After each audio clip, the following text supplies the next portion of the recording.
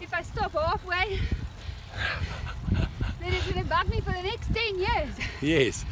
We were just debating when to start your January training, and all Nikki's friends were telling her to relax over December and chill and start again in January, and it sparked a conversation, and we both unanimously agreed that if you leave it until January, January is going to become mid-January, mid-January is going to become month-end, month-end will become February, and February is going to eventually be June, and you're going to be stuck.